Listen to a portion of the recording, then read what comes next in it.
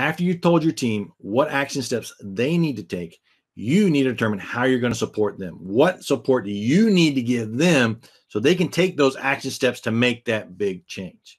What are those things that you need to do to help them make those changes? And then, think about, do I need to have a conversation with someone? Do I need to make the difficult decision?